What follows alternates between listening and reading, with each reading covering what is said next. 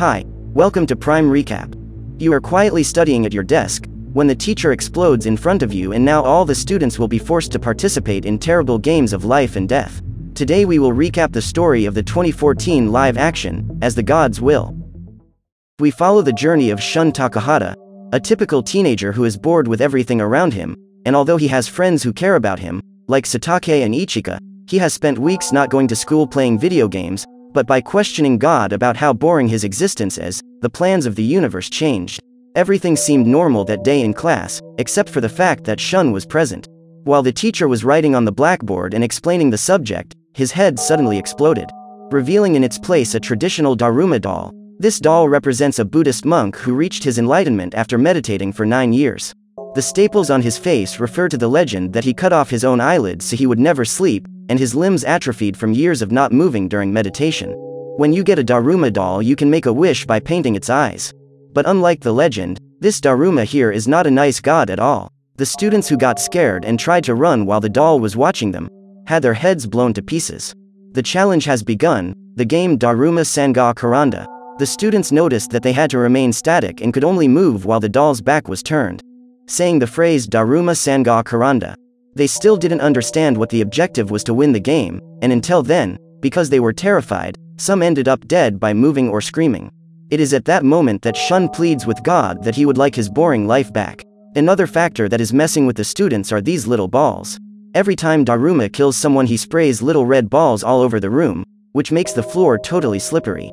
Some tried to escape through the door, but everything was locked and don't think they could break the windows. The classroom has gained a kind of invisible armor, only the winner will come out. Satake asked everyone to stay calm. He understood the concept of this death game. They probably just needed to press the button on Daruma's back. That's when a student made the big mistake of running up to the doll. Obviously the doll heard him and turned around quickly. His strategy is this, to slowly hum the phrase, but when he realizes that the students are getting closer, he speeds up the phrase and turns around. To make things a little more difficult, only now they have noticed that there is a timer on top of the button, so there is only a little more than 1 minute to complete the challenge, and if not, you will all surely be killed. Without any strategy, more students tried to approach and ended up dead, much to Daruma's delight. Look at all the little balls covering the floor. Now it will be insane to finish the game. There are only 2 players, Satake and Shun. We have reached the final 30 seconds. And Satake has a risky idea, it will be the last card up his sleeve. He will serve as a support for Shun to jump over the bodies and balls and hit the button. Shun was reluctant, but the final 5 seconds forced him to stick to his plan. He gave Satake the boost and literally flew into Daruma. And it worked. He pushed the button and crashed into the doll. Daruma stood up and started shouting game over several times. His friends celebrated, for they had survived this deadly game. Hitaki gives Shun a big thumbs up. Only his head exploded. But why did this happen? Demura explained that the only winner was Shun, because he was the one who pushed the button, so he will live. The doll finished with just one last explanation, which in fact doesn't help at all. He says that now Shun is a mouse and the cat is coming. At that moment the door is opened. It was Ichika. She had survived the game in her class. Shun runs to her and the two try to use the cell phone to call the police, but there is no signal. Daruma takes the opportunity again to say that the cat was coming. Shun and Ichika escape from there and go down a flight of stairs to an exit. Remember I said about the invisible armor? Shun tries to break the glass with a fire extinguisher, but it is in vain. There really is no way to escape from that place. Now he wandered toward the gymnasium and the door was open. Upon entering they find several other students, some of whom are wearing mouse costumes. And on the floor is written, "Hit the cat bell so it's over." Now Daruma's lines make more sense. But where would the cat be? That's when the floor of the court begins to open up. A huge maneki Neko comes out of this hole and stands still. This kitten is very traditional in Japanese culture. It is nothing more than a kitten that brings good luck to its owner.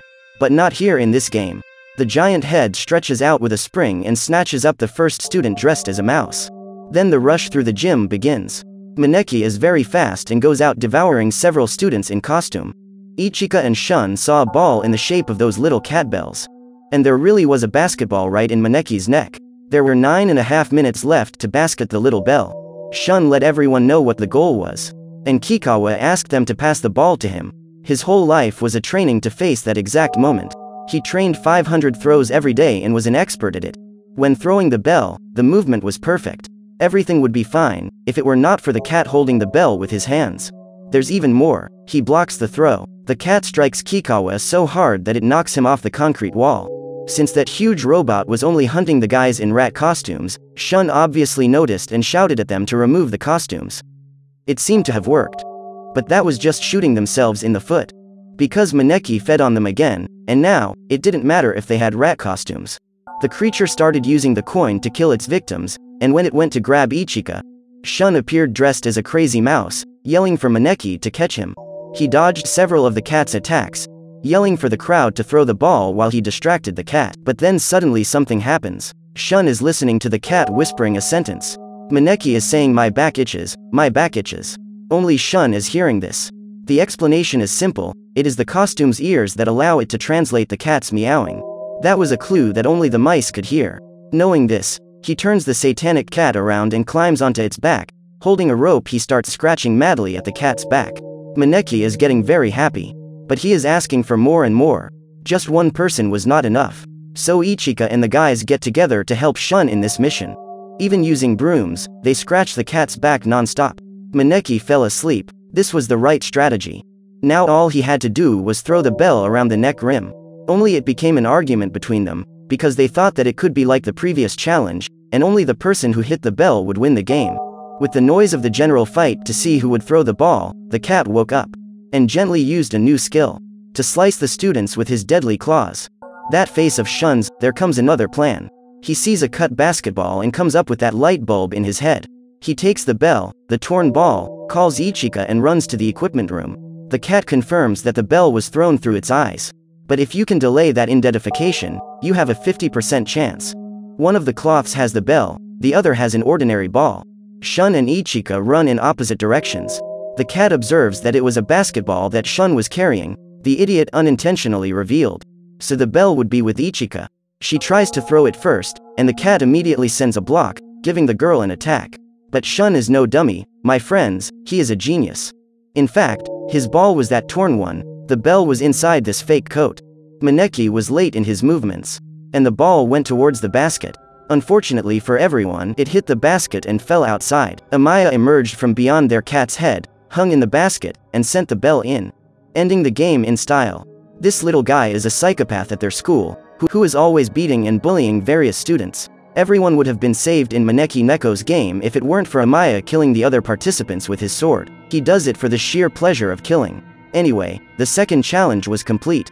The giant cat begins to release a sleeping gas from its mouth, which causes the remaining students to go into a deep sleep. We then discover that the students are in giant cubes that float above large cities around the world. In one of the cubes that is flying over the city of Tokyo, Shun Takahata wakes up confused and finds Takase, an old schoolmate he studied together with, but who was transferred a few years ago. Joining them in this room are Taira and Tauka, other students who also managed to survive the first 2 games at their high school. Noticing the last names of the people there, Shun notices that they all begin with the letter T and assumes that in the place where they are, there are several rooms and in each of them the young people are separated by alphabetical order. Determined to find Ichika, Shun tries to open the door of the room so he can get out of there, but as expected, it is locked. After a few seconds of trying to communicate with someone outside, Taira, who is an extremely arrogant and smug super genius, says that it won't do any good and that they should just wait until the next game starts, which doesn't take long to happen. Just as Taira finishes speaking, someone starts knocking on the door, which opens by itself, allowing 4 giant kokeshi, which are a type of traditional Japanese armless doll made of wood, to enter. Upon entering, the totems invite Taira to play, and overflowing with self-confidence, the boy agrees to participate. The dolls begin to tell the rules of the challenge, called Kagome Kagome. In Japanese folklore, this game works like this. A person is chosen as the Oni and sits down blindfolded, after which the spirits put their hands together and begin to walk in circles around the Oni while singing a song. When the music stops, the person sitting down has 10 seconds to guess who is behind him, and if he is correct, the spirit behind him becomes the Oni, but if he is wrong, he is brutally beheaded. Believing that it will be easy for a super genius like him, Taira puts on blindfolds and sits down on the floor very excited, starting the game. As soon as the kokeshis finish the song, the boy who was extremely confident before is now nervous, and because of this he makes a mistake when trying to guess who is behind him, but he doesn't have time to complain. One of the dolls opens its eyes and throws a beam of light on the boy's forehead, taking control of his body like a marionette and making him hit his head on the ground until it crushes his skull completely. After the boy's failure, the dolls decide that the next to play is Tauka, who at first refuses to participate, but after finding out that if she does not participate she will die anyway, the girl decides to at least try her luck. As soon as the totems start chanting, the girl is also extremely nervous, and thanks to her fear of making a mistake, she takes too long to answer and is disqualified because there is no time left. Afraid of dying, Tauka tries to flee, but is surrounded by the Kokeshis, who shoot a beam of light into her forehead, but this time each one of the totems pulls the girl's body to one side, dismembering her body. After eliminating yet another contestant, the demented dolls invite Takase to play. To spare her friend who is in a panic, Shun asks to go instead. As the boy sits down and puts on the blindfolds, the totems begin to sing, starting the challenge. Here Shun has a brilliant idea, realizing that in the previous 2 rounds, after the 10 seconds had passed, it was the same Kokeshi who announced the end of time. The boy had memorized the positions of the dolls, and so, all he had to do was wait for the totem to announce that time was running out and the young man would know the position of all of them, and that is exactly what he did. When the puppets finish singing, Shun pretends to be desperate, and when the Kokeshi announces that the 10 seconds have passed, he remembers his positions and says the name of the totem that was behind him, winning the game. After overcoming the challenge, the dolls turn to dust and in their place a key appears. With no more obstacles, Shun and Takase take the object and leave the room, but as soon as they pass through the door they find another Kokeshi in the hallway chasing a student who also has a key, but this totem is much easier to get rid of. With this, they now have 2 keys. As the young ones walk through the labyrinth-like corridors, they hear a scream and start running in the direction of the sound to try to help. As they get closer, Shun realizes that it was Ichika who was being chased by the needy Kokeshi and throws himself towards the girl to hold her hand, saving her from the endemic totem. In the next hallway, 2 other students find a giant wooden head that came out of the wall, with a 3-minute counter on its forehead and 7 locks to put the keys in. Hearing the noise, the group rushes over, where they find the duo who also had 2 keys, and adding up with their own gives a total of 4. That means 3 keys are still to be found in just over 2 minutes. The group despairs, believing that they will not be able to find the missing keys in time, but at that moment Amaya arrives throwing the 3 keys and bringing with him another student that he kills as soon as he reaches the group. The psychopath was just using him as a shield not to be caught by Kokeshi. This guy is a real monster. Seeing that Amaya is an assassin, at first the other students refuse to join him, but with only a few seconds left and no options, they are forced to accept his company. With only 12 seconds left, the youngsters put the 7 keys in their respective places, and thus manage to pass the phase. The youngsters change clothes and enter the hole in the wall left by the giant head.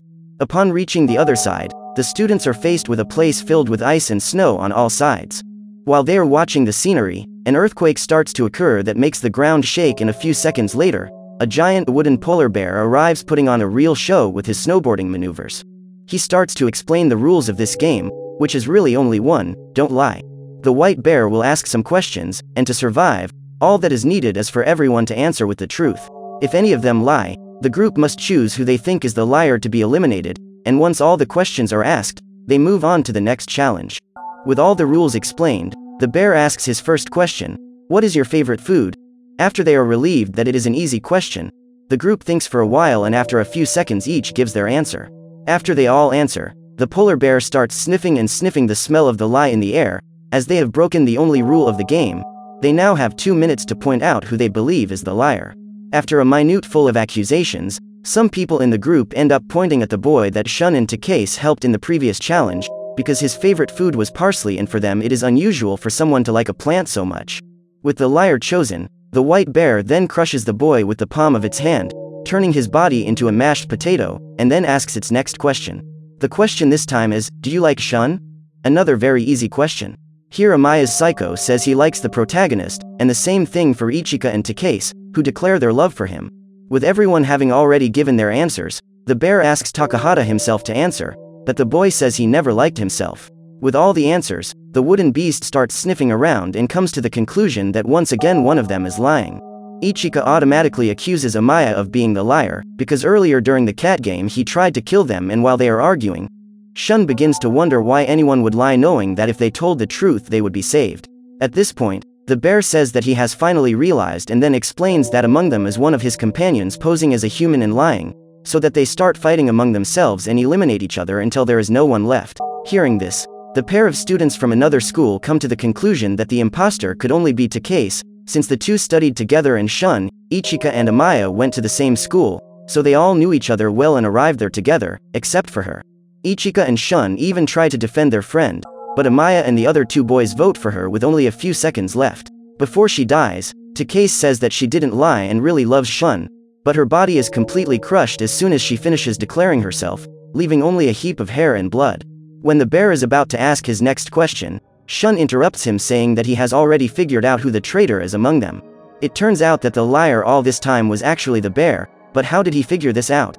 Well, when he killed Takase, the girl's blood that remained on his hand removed the white paint from his fist, revealing that the animal was not a polar bear, but a black bear, which made things easier. Knowing that he lied about being an Arctic bear, it becomes obvious that he is the liar, who made them believe that there was a traitor among them and saying that someone was lying, angry that they have discovered his secret. The black bear begins to attack them and reveals his true form, but during the attacks he shatters the ice on the ground and ends up trapped in a geyser, being slowly roasted by the scalding steam. Having won one more challenge, the 5 remaining students walk to the site of the next game, where they are met by some Russian dolls who explain the rules of what will be the last challenge, called Kick the Can. The name is pretty self-explanatory, but let's get to the rules. In this game we have an Akuma, which means demon. He has to take the can that is in a hard-to-reach place and place it in the middle of the circle on the ground, and in the meantime, the rest of the students have to find a hiding place where they have to stay until sunset or until they are found by Akuma, who can only look for them after he places the can in the center of the circle. As soon as he sees someone's face, the demon will have to shout the person's name and then run to step on the can. By doing so he captures the participant, who will be locked in a cell until the end of the game, but the inmates can still be saved if someone kicks the can. As soon as someone kicks the object, all captives are free and the game is over, with the defeat of Akuma. But according to the dolls, the object has some kind of explosive, which will be triggered as soon as it is kicked, which means that by kicking the can to save the prisoners and win the game, the participant who does so will lose his or her life. In short, the goal of the hidden participants is to kick the can before everyone is caught, while the demon's goal is to capture at least 3 people before sunset. With all the rules explained, the dolls do a straw draw and the person chosen to be Akuma was the psycho Amaya. If that's not bad luck, I don't know what is. Once the game starts, the participants begin to hide believing that Akuma will take a certain amount of time to reach the can, but he kicks one of the Russian dolls into the object, knocking it over in a few seconds and starting the search. In a very short time Amaya manages to find the 2 students who even try to resist and fight, but after being beaten, they are captured and taken to the cell. As Amaya steps on the can, he ends up seeing Ichika watching him, discovers their location. Determined to catch the couple, the young man runs to where they are hiding. Knowing that it won't be long before Akuma gets to them and finishes the game, Shun ties a rope to a heavy object and starts to climb down while calling Ichika, but instead of going with him, the girl decides to try to hold the door to prevent Amaya from reaching them, but she can't make it in time and is found very easily. After escaping, Shun finds a new hiding place, where he finds medieval armor and decides to use it to his advantage. When the sun is about to set, the young man comes out of his hiding place wearing the armor to cover his body, but the problem is that the equipment is extremely heavy and limits his movements. Nevertheless, Shun appears in front of Amaya and after dropping his sword, he tries to run away, but is cornered near the edge. Since he could only arrest someone after seeing his face, Amaya goes extremely confidently to Takahata and takes off his helmet while mocking his plan. After seeing the boy's face, Amaya walks over to the can to step in and finish the game, but halfway there, he notices that there is something on his hip, a chain. Here Shun is once again proving to be quite clever. As his opponent approaches to take off his helmet, he fastens it to his armor with a steel chain, preventing him from reaching the can. To save time, Takahata throws himself off the edge towards the sea, dragging with him Amaya who has to make a great effort not to fall into the ocean. As soon as he falls into the water, Shun removes his armor and starts climbing the wall to get back to the game site and kick the can. Amaya still has to pull all that weight until he can finally do something to stop him. By the time he finishes climbing, Shun is very tired and even with great difficulty runs to the can. At that very moment, Amaya finally finishes pulling the armor off and after getting loose also runs towards the object. Takahata reaches the can first and to save his friends, decides to sacrifice himself by kicking the object, which flies away, but does not explode. As the sun sets, the Russian dolls appear and say that the game is over, with Shun being the champion. But why didn't the can explode? Basically because the dolls lied. According to them, they only said that to make the game more exciting. As the game ends, Amaya is revolted by the defeat thinking that he will die. But the demented dolls say that it was just a game and that no one will die. As a reward for having come so far in the challenges, Each of the young people receives a popsicle that they must consume in order to get out of there. While eating, Shun talks to Ichika and makes many plans with her, but unfortunately they won't be able to accomplish, because the real last challenge was that popsicle, a lucky challenge. It turns out that on the wood stick was the fate of the students. If on the wood stick is written, "You live," that person will survive, and if it is written, "You die," well, you can imagine what happens. When looking at his stick, Shun finds written, "You live," and tells Ichika that despite everything he is lucky, but he doesn't have time to celebrate. When looking at the girl's stick, it is possible to see written, "You die." At the end of it all, the only survivors of this truly deadly game were Shun and Amaya. So what did you think of this movie? Leave it in the comments below. And if you liked the video, please like and subscribe for more movie recaps. See you next time.